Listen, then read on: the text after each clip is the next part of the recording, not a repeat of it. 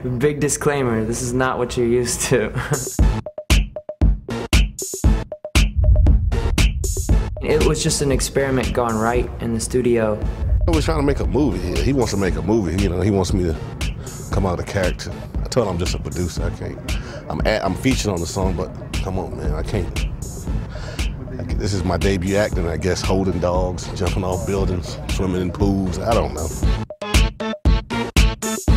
Timberlake and I were just kind of like going back and forth on different ideas. I was trying to come up with a different way to hear myself. We came up with this beat that seemed like hip hop on acid. You put it on, you say it's kind of a dance beat, then his lyrics come on, you think, man, he's going through it's like distortion, like Trent Reznor. This is crazy. Get your sexy out. Get your sexy out. Get your sexy out. I wanted to take more of a rock approach to kind of singing the vocal. I'm bringing sexy back. The motherfucker don't know how to act. I got with the engineer, Jimmy Douglas, and we started messing around with different ways to do my vocal, and we figured out putting my vocal through a guitar amp. We actually recorded it like that. You know, sometimes you record the vocal and then you mess with it afterwards, but I actually recorded the vocal with the effect on it. I'll let you with me if I misbehave. The music to me is, I really like this song a lot. I think it's really a cool piece. I don't really consider collaborating with Justin a collaboration. I consider it magic, and you know, you can't deny that. The people that I've played it for so far are people that know me, you know, that are friends that, you know, it takes them a second to actually realize that's me singing when you first come in, which I like. You know, I think the song is a different approach. I wanted to work with someone who would take a different approach as well. You know, it's my first time to try new things with music, first time to work with Michael. You know, why not? If you're gonna kind of take chances, you can't really take half-ass chances.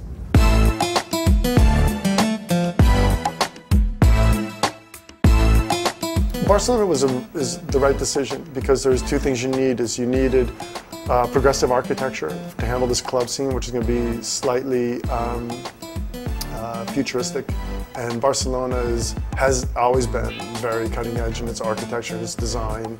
And at the same time, you wanted an old European city, an old European feel. So those locations were definitely there. We're shooting here in Barcelona, and it was something that Michael was sort of adamant about. The video itself just has a different look, you know, based on what I've already seen. Just got, I mean, I think it also helped shooting here in Barcelona. Even the interior stuff, I mean, the exterior stuff, the exterior shots are obvious for shooting in Barcelona, but even the interior, it's got a different vibe to it. And I don't know if we could have created that in New York or Los Angeles, so to speak, because every city's different, you know, every country's different. Well, the concept of the video, I mean, I've gone through different ideas for how do you treat this video, and I think when I met with Michael Houseman, he immediately understood what I was going for. I was sitting with Justin, we first met, and he started telling me a bunch of words. I shouldn't say words.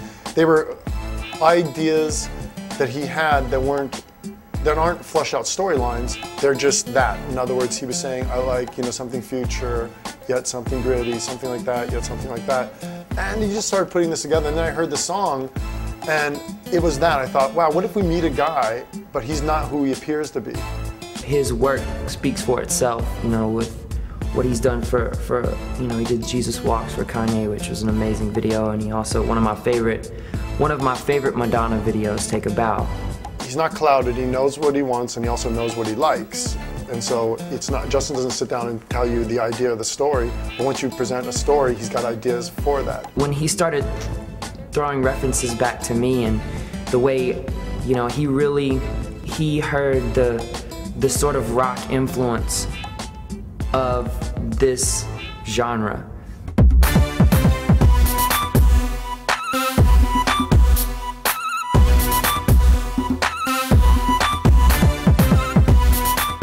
There's a beautiful Spanish actress, Elena Anaya, who's playing sort of the hero girl, and she's not sexy at all.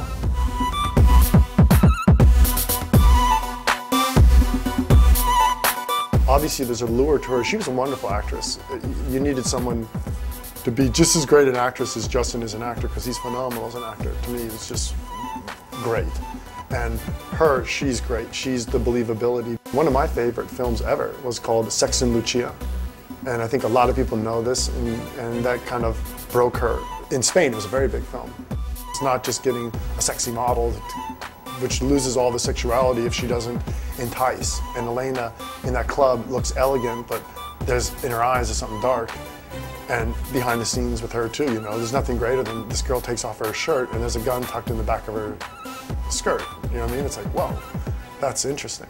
It's a big pleasure to be here, and I love his music, but this song I think is absolutely fantastic, and it's going to be around the world, around the planet.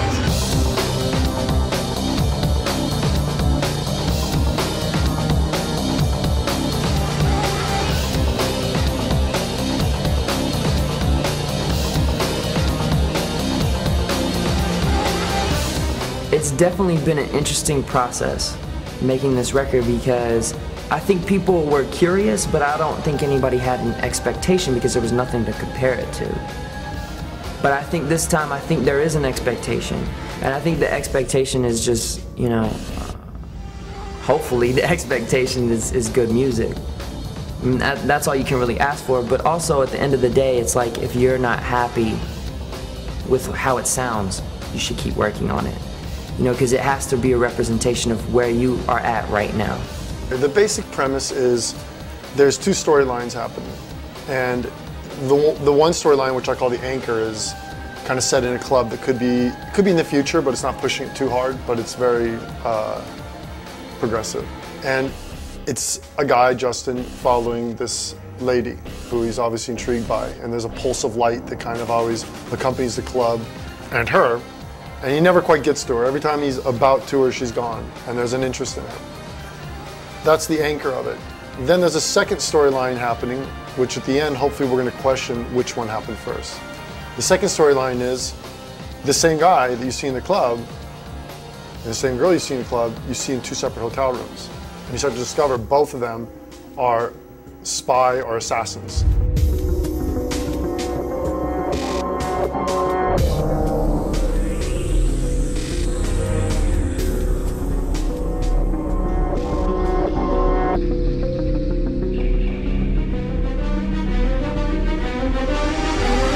I look at albums as books. You know, if I'm an author, this is my book. This is the statement I want to make right now.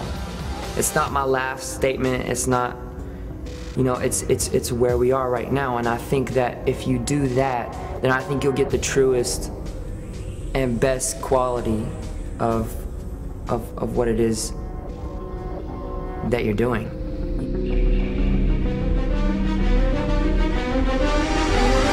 If I was going to direct the video myself, which I'm not equipped at all to do that, but if I was going to reference ideas, I would reference Kubrick, but I'd also reference like Spielberg, Munich. You know what I mean? Like, it's got a cinematic feel to it, but it's also got this sinister vibe to it. I hate having to describe your own music. You're like, just listen to it. You might like it, you might not.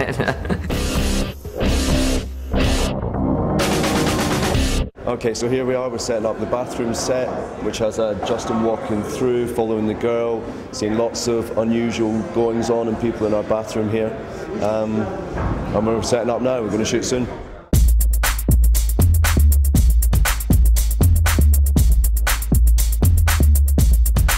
We're in Barcelona, that's where we are. No, we're in Barcelona at the video shoot. The video shoot.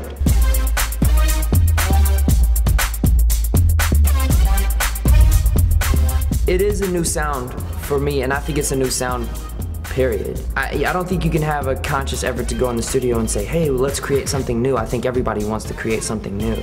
Tim and I just, you know, I mean, obviously we clicked before on the first record with Crimea River, and we knew we wanted to work together again. And we worked for 4 days together on my last record.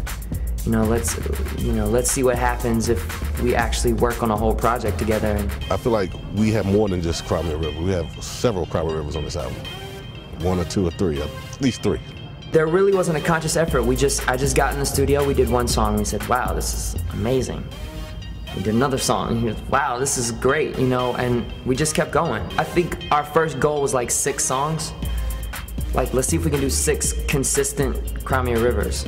And we ended up doing, 10 songs. When you co-produce with sort of the same people in the same camp, you get a continuity to the sound because you know where you just went. So you know how far you can go the next song and also keep it sort of keep them in the same ballpark.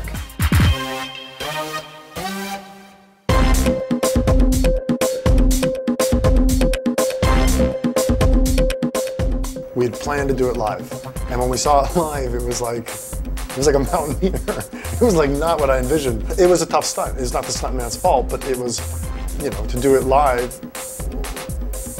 him to jump on these balconies and bounce on the balconies and everything, and the wires that they set up wasn't what we were looking for, so we immediately shifted to doing a green screen.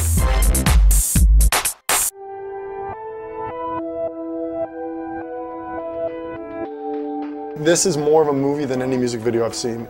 And I say movie because it's really not reliant on a performance. The performance in it is him kind of narrating, being a storyteller for the story.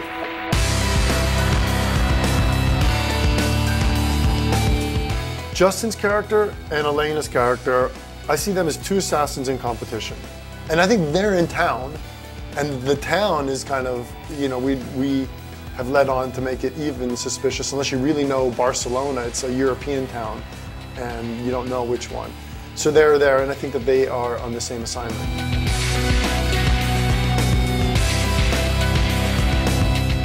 Yeah, it's a film, and that's the challenge for this one, is to try to make those 2 storylines cohesive and work.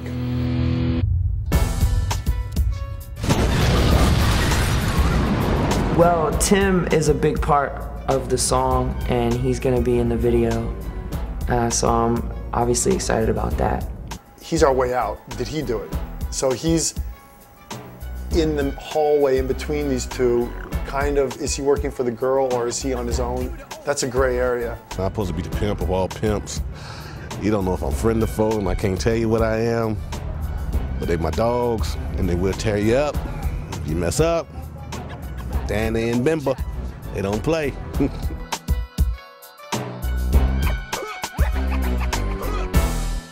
I have to say that kissing him was cool.